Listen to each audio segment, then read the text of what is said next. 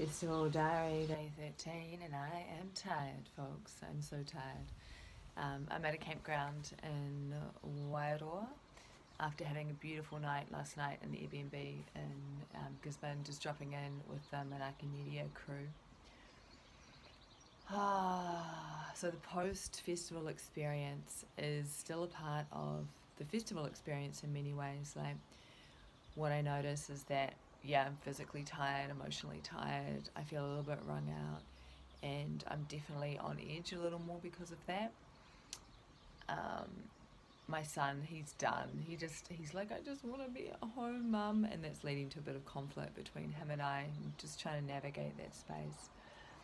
And this is where, like, coming out of a festival where there's so much uplifting, lightness, expansion, connection, all the good things, that can almost feel like this post-festival low, almost like depression.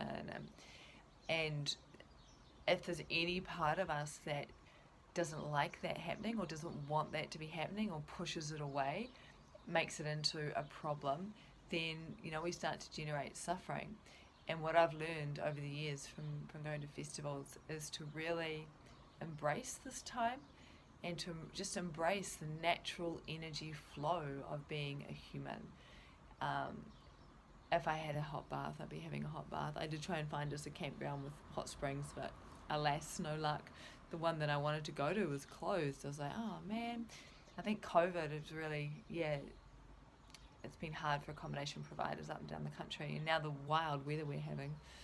So if you're in your post-festival phase, what I suggest is to almost embrace how you're feeling. If you're feeling low and you're feeling tender, like I'm feeling low, I'm feeling raw, I'm feeling tender, I feel like I could just burst into tears, to really be okay with it and to recognize that nothing's wrong. It's just natural part of the vibe and the flow of being a human.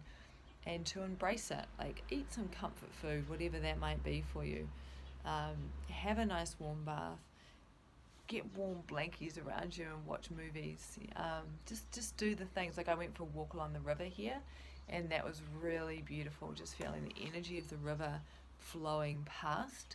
There's something about flowing water. Oh my God, I feel like we've had so much water in the last week, but the flowing water, that feels good. And I also went for a walk today with the Manaki Media crew in Grays Bush, and just going into the bush. It's like virgin, pretty much virgin bush that was saved by one of the farmers on the land there, and untouched. It's not very big. It's like maybe only like 32 hectares, maybe smaller even. But it's so potent. Like those trees have been there for hundreds and hundreds of years, and just being in there felt like having a forest bath. It's a thing. The forest bath is a thing. And that felt really nourishing, really nourishing. So again, I'm just letting myself be nourished by the landscape. But really, I just need to sleep. And my son and I are in just a little, I don't know if you can see, I'm not even going to try. Not even going to try. We're just in a little cabin, you know, single beds, a little bit shoebox-like, but it's very beautiful. It's very cute. It feels great. But when I was napping and he was trying to make food, these two things cannot happen at the same time in a space that small. So we're feeling it a bit, and yeah, just navigating that. So I think what I'm going to do now is I'm going to watch TV. I'm going to step into his world. I'm going to watch some TV with him.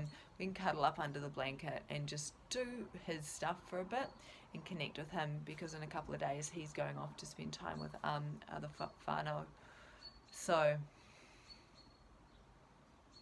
yeah, my heart feels so tender in a really beautiful way. Surrounded by, like, yeah, I mean, just dropped in with so many beautiful people at the festival, some of them new and some of them old. And for me, this whole festival tour, it is just like opening the heart, opening the heart, opening the heart, and surrendering to whatever's unfolding. And so just looping back around, I'm surrendering to my tiredness, I'm surrendering to my tender heart, I'm surrendering to the grey sky, I'm surrendering to what's unfolding.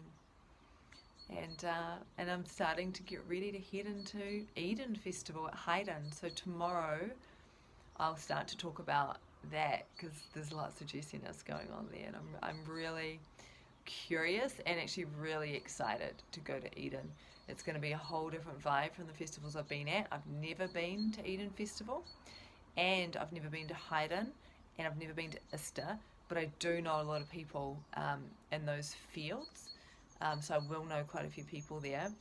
I've never done sexuality work, right? I've done it myself in my own way, but I've never stepped into it in a public space, and I probably won't at Eden either, to be totally honest, for various reasons. But who knows? I'm also going to be open and see what unfolds.